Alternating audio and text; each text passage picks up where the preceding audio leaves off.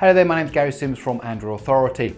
Now, benchmark cheating has come up again in the news. This time it was OnePlus that have been accused of cheating the benchmark scores on the OnePlus 3T. They're not the first company to ever be accused of benchmark cheating. So the question is, why do OEMs try to cheat on the benchmarks and how do they do it? Well, let me explain.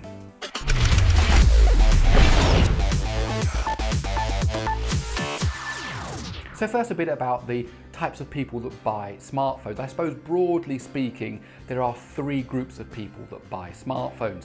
The first group of person doesn't really care much about the specifications or the speed. They'll go into the shop to buy the phone, they'll ask the sales assistant, they'll say, yeah, it's a good phone, they like the price, they'll buy it, that's the end of the transaction, done deal.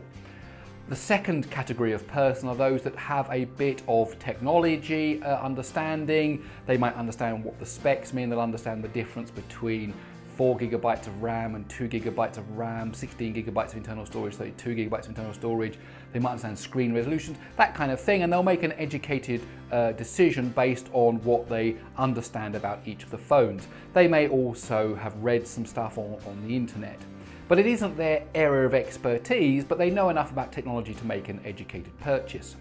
And then I suppose the third category of person is the one that is basically the geek, the nerd, that knows everything about smartphones, reads all the reviews, watches all the videos, knows what's coming down the pipeline, knows what was the best phones, and things like that. They're the kind of person that you...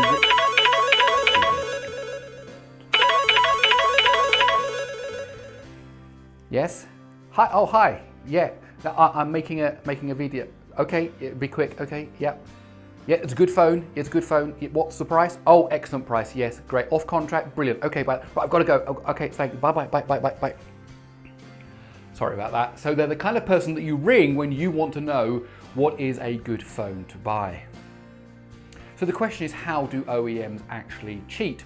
Well, what actually happens is when a device is made, there is a balance has to be struck between performance and power usage.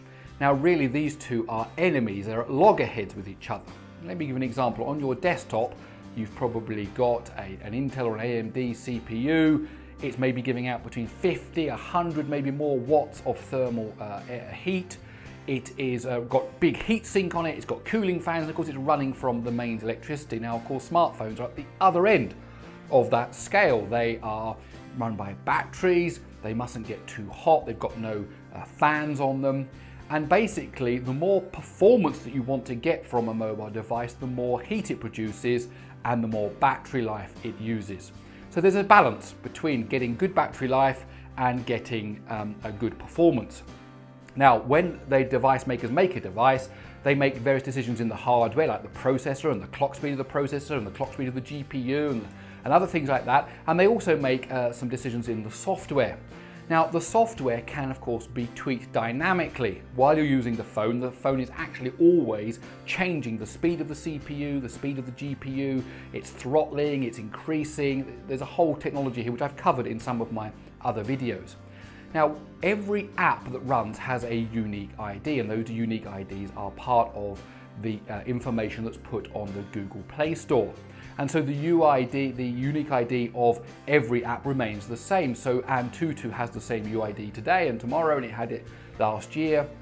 And basically it's not very hard for an OEM to put into its firmware something that detects when a particular app is running.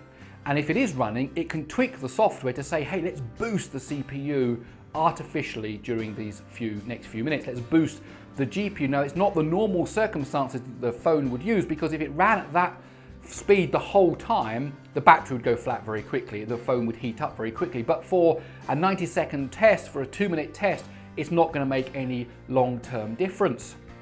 And so the way they're cheating is basically when they see Antutu running or Geekbench running or some of the other popular ones, basically the firmware says, hey, let's push up the CPU, let's push up the GPU, and then it gives out different results than it would be if it was using its normal settings, its normal performance settings for when it's running normal programs.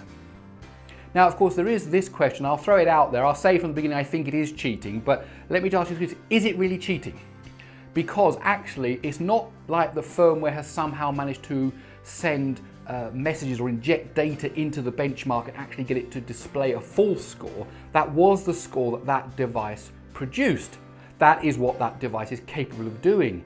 But it's not what the device does day to day, because to reach that capability, it actually has to run the CPU much harder than it would under normal circumstances. But let me look at it this way. What about the speed things for cars? People do, it will do 0 to 60 in 4 seconds or something like that. Well, how many people actually pull away from traffic lights to go 0 to 60 in 4 seconds? Well, you don't. It's just too dangerous. It's not what you do. But actually people will say, wow, look, that's the speed of that car. So, there are artificial statistics that exist in all industries, and maybe the benchmarks are an artificial statistic in this way. And in fact, they are artificial in the sense they don't really reflect the workload that a normal app does. I mean, even playing quite complicated games doesn't actually reflect what you get in the benchmarks. I've done some other articles about this that shows you how the benchmarks use the CPU and GPU, the graphs that are produced, and they're very different to what you get under normal games. So benchmarks are artificial to start with. So